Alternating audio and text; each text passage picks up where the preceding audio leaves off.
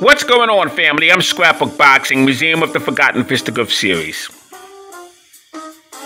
Now, I want to continue to examine 100 years of the greatest 150 black fighters of all times, but I want to take a look at Ray Robinson. Now, we've looked at Ray Robinson several times on this platform,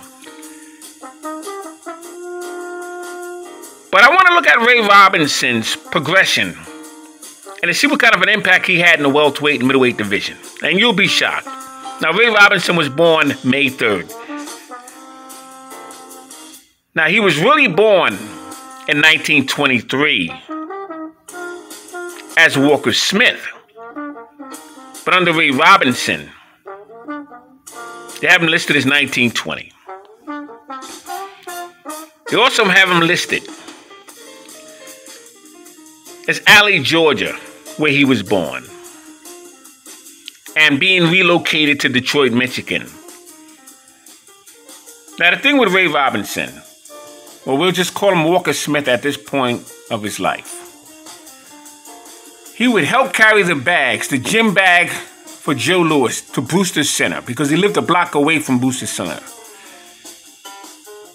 And the reason why Ray Robinson would carry the gym bag for Joe Louis into the gymnasium is because Joe Louis was supposed to be going to his violin lessons. And it was a street that Joe Louis had to cross, where his neighbor, who lived across the street from his mother's house, would spot him with that gym bag and spot him going into the gymnasium with a gym bag. So he would have Ray Robinson, who idolized Joe Louis, meet him on a corner. And Ray Robinson would grab Joe Louis's gym bag and walk it into the gymnasium for him. And it was at that point in time. Now, Ray Robinson, once again, Walker Smith, was a young man, but he began to like the environment of boxing. He would watch Joe Louis hit the bag several times, but he couldn't stay in the gym. He was too young at that time. But the door was always open, and he would stand on the corner there, and he could look into the gym and see Joe Louis hitting a heavy bag. He would also watch Holman Williams and others that were in that gym. Now, meanwhile, Ray Robinson would then move to Harlem, New York. Once again, he was Walker Smith at this point in conversation. And he would hang around the Salem Crescent Club, was a church on a corner. And Harry Wiley Sr., who was a former YMCA boxer, would run the gymnasium in the Salem Crescent Club. And it was an opportunity for young boys to get off the streets and just learn how to box. More of a recreational thing than anything else at that time. And Ray Robinson, who once again was Walker Smith at that time, would show some progression. And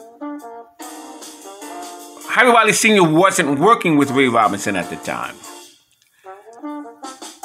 You had a man by the name of Pee Wee Beale. Now, Pee Wee Beale was the co-trainer to Henry Armstrong, who was Millie Jackson at that time. And Al Savani was the co-trainer for Henry Armstrong, who once again was Millie Jackson at that time. And in 1932, Millie Jackson, who was Henry Armstrong, would try out for the Olympic Games. And it was at that point he would meet Harry Wiley Sr., because Harry Wiley Sr. was the head trainer for the Los Angeles Games in 1932. And Henry Armstrong didn't make the team because of his style. But you would have Lou Salica and others who would make that team. So Harry Wiley Sr. was introduced to Walker Smith. And he kind of liked what he saw.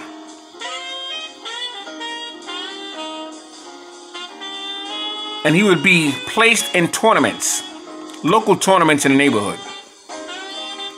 So when Pee Wee Beale introduced Walker Smith to Harry Wiley Sr., he then came on board as a team along with Soldier Jones and Harry Wiley Sr., and that's what would make up the team for Ray Robinson, who at the time was still Walker Smith.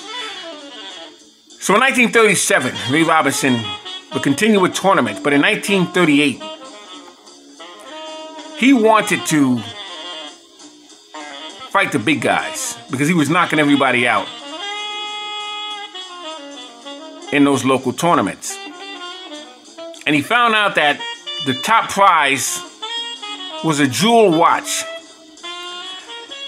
And you can win that watch and sell it for $10. And that was a lot of money at that time. So Walker Smith wanted to enter the AAU national tournaments. But one problem he would have, he would be too young. He was 15 years old at that time. And Harry Wiley just kind of blew him off and told him, nah, you're too young, young man. You have to be 18 years old. So he found a solution. There was a young man that used to hang on the corner all the time. But he would hang around that church because he was familiar with the church. He used to train there. And his name was Ray Robinson. And Ray would complain to, well, Walker Smith would complain to Ray Robinson about his situation.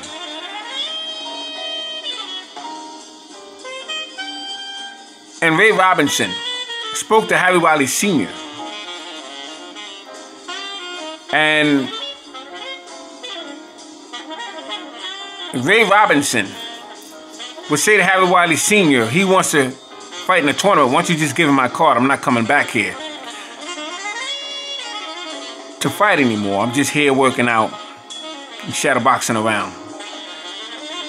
So they thought about it. And Harry Wiley Sr. slept on it, and the next day he said, all right, let's try it. So they would enter Walker Smith as Ray Robinson. And the new Ray Robinson, who had 2 prior losses as Walker Smith, would now be undefeated under Ray Robinson. His record would be 85-0 with 69 knockouts, with 40 of them in the very first round. And Ray Robinson would win the 1938 Metropolitan Bantamweight Championship belt. That had not been done. Now, they have him listed as 18. Mind you, he was 15 at that time. So then he would win the open class. Never fought as a novice. Went directly to the open class. Daily news competition in the Golden Gloves. And he would win that tournament against a stablemate of his. His name was Louis Spider Valentine. Now, Pee Wee Beale. Eddie Mead was a trainer for Henry Armstrong. And he also managed Henry Armstrong, as well as Barney Ross. But Pee Wee Beale would work with Louis Spider Valentine. And so now there was somewhat of a clash between Harry Wiley Sr. and Pee Wee Beale. So Louis Spider Valentine and Ray Robinson would mix it up in the 1939 Golden Gloves finals. And Robinson would defeat Spider Valentine. So the following year, Ray Robinson would enter the lightweight division.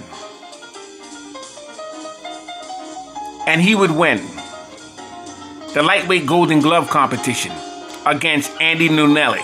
Now, he faced Andy Nunelli in the Chicago Golden Gloves. He had a big name at that time, did Andy Nunelli. But what Louis Spider Valentine would do with Eddie Mead, with Pee Wee Beale, is that he would stay at the featherweight division.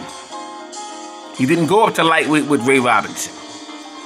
He stayed at featherweight, and he would win the featherweight 1940 Golden Gloves.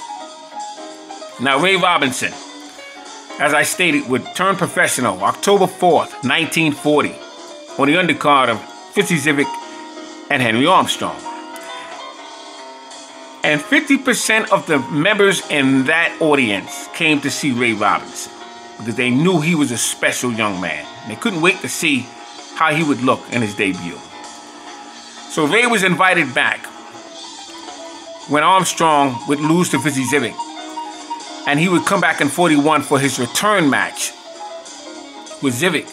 Ray was invited back to fight on the undercard once again. And this time, Henry Armstrong would be stopped in 12 rounds. He would be exhausted, he would be busted up, because Fitzy Zivic knew the tricks of the trade, somewhat of a Bernard Hopkins. He would hit you on the opposite side of the referee. He would use his elbows. He would use his thumb, because at that time he had thumbless gloves. Well, he had thumb gloves, and he would poke his thumb in the eye, in the throat, and everything else. So Henry Armstrong would lose that fight. And when they brought Henry Armstrong back to the dressing room, Ray Robinson would go over to the dressing room of Henry Armstrong, and he told his idol, "Don't worry, champ. You're still a champ to me, and I will get revenge over Fitzy Zivic." So Ray would do that very thing. Probably within that year, he would be the main event at Madison Square Garden in defeating Fitzy Zivic.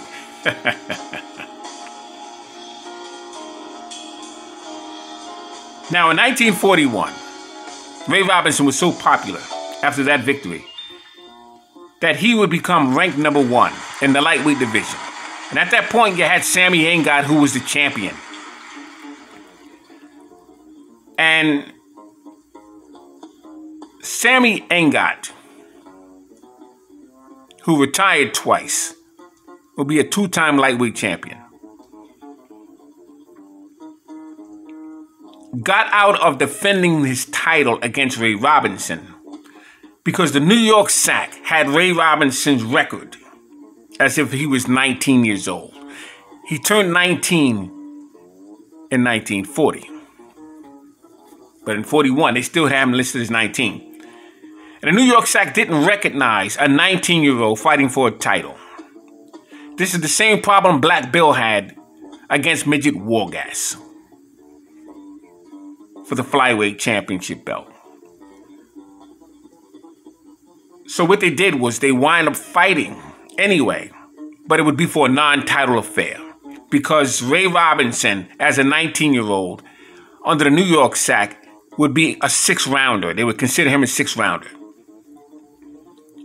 So he faced Sammy Engat in a non-title affair, and they both came in weighing 136.5 pounds. Now, in 1942,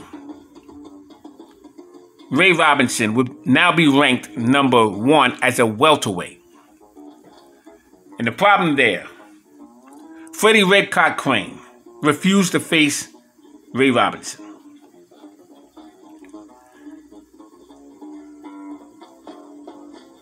And so Marty Servo, who, by the way, Freddie Redcock Crane had defeated Fitzy Zivic and took his title. So that's how Freddie Redcock Crane would become the welterweight champion of the world.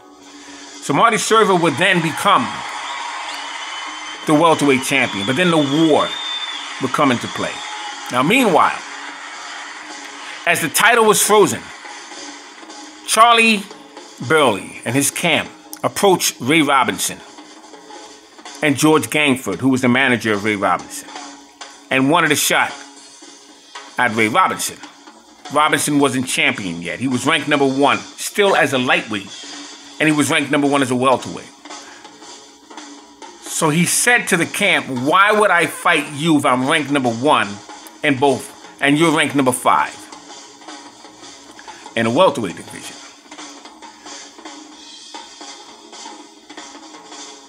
And at this point in time, Charlie Burley had defeated Coco Kid 1938 for the colored welterweight championship belt. So that brought him down to ranked #3. And you have Frizzy Zivic ranked number 2. And number 1, you had Seferino Garcia. Henry Armstrong, who was the welterweight champion back in 38, had defeated Seferino Garcia. And that's how Frizzy Zivic would make it to number 1. But in 39, Ernie Rudrick would get a shot. And so, instead of Charlie Burley. So if anything, Henry Armstrong has slightly avoided Charlie Burley. And that was more Eddie Mead, because they wanted Henry Armstrong to get another shot with Barney Ross, because Barney Ross had threatened to retire. So in 1942, as Ray Robinson was ranked number 1, Freddie Redcock claimed didn't defend his title because the title was frozen. So it wasn't until 1946 Ray Robinson would finally get an opportunity. And why would he get that opportunity?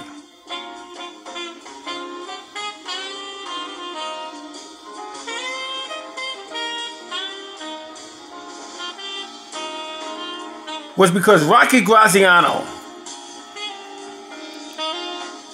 had punished Marty Servo, busted his nose.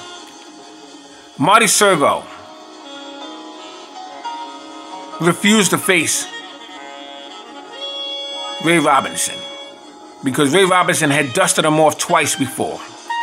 He also defeated Tommy Bell, did Ray Robinson. So there were stipulations in everyone else's contract for Ray Robinson. And the State Athletic Commission and the National Boxing Association wouldn't go for that. So they took ranked number 7, Tommy Bell, and gave him the opportunity to face Ray Robinson. And as I stated, Ray Robinson had already defeated Tommy Bell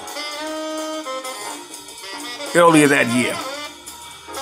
And Ray Robinson had a scare where he was knocked through the ropes for a 19 count against a hard puncher in Cleveland named Artie Levine. Now, Artie Levine was from Brooklyn, New York. And I met Artie Levine. He told me that story personally. Told me all the details. And in speaking with Artie Levine, I could hear in his voice the frustration, but he never showed any animosity. He admired Ray Robinson. Told me nothing but good things about Ray Robinson when I spoke with Artie Levine. But when Ray Robinson would face Tommy Bell,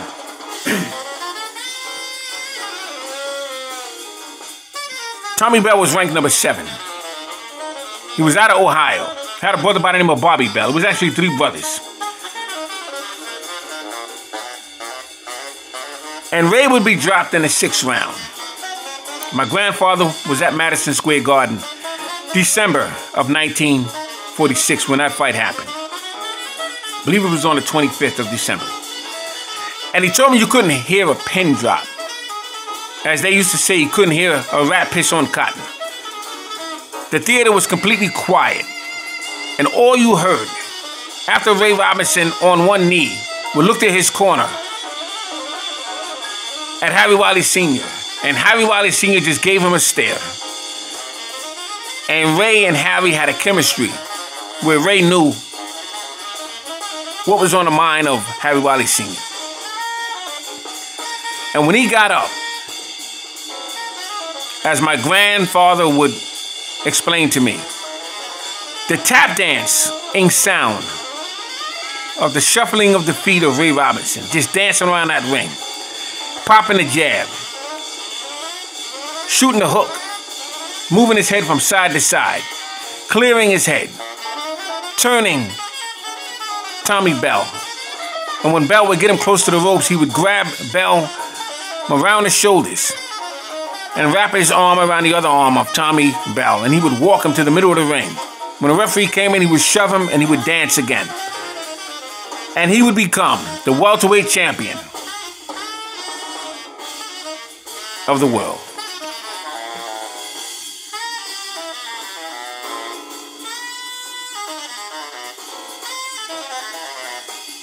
Now, Ray Robinson would have a few defenses of that welterweight championship strap. His last title defense, 1950, would be against Charlie Fusari. It was in New Jersey. And the referee for that fight was a trainer of mine. His name was Paul Cavalier. R.I.P. to him. Now, Paul had a brother by the name of Art Cavalier. You had Ace Marauder. You had several members of main events in that gym. It was called Lenny Shaw's Boxing Gym. And Paul told me the story. He told me the story about Ray Robinson and Charlie Fusari, and Marcel Sedan and Tony Zale, Rocky Graziano and Zale. Told me all those stories. He refereed those fights. And Charlie Fusari was from New Jersey. He was originally from Sicily, but he was a very good fighter. Very, very good fighter was Charlie Fusari. And the fight went the distance. And Ray would win, but he would move up to the middleweight division. Now, you had men fighting for that title. You had Charlie Fusari and a young man from Chicago. His name was Johnny Bratton. Called him the Honey Boy. In fact, I did a profile on him in the other video. And Johnny Bratton would defeat Charlie Fusari, and he would become the welterweight champion of the world. And then he would lose his title to Kid Gavilan. Now,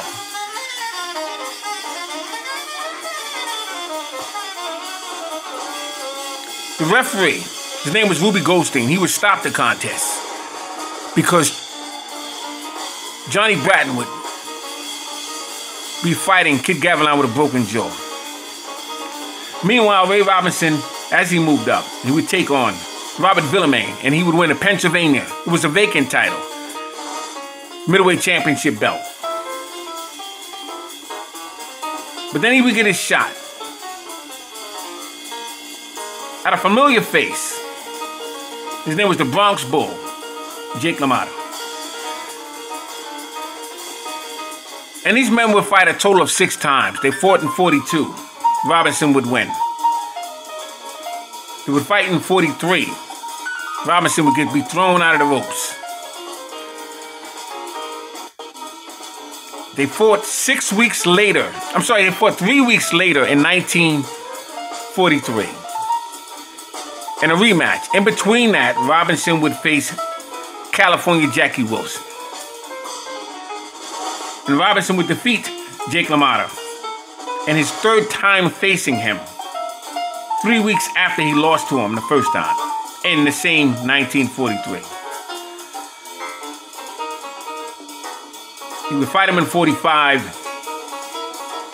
But 1951 was called the St. Louis Day Massacre, and Ray Robinson would become the middleweight champion of the world.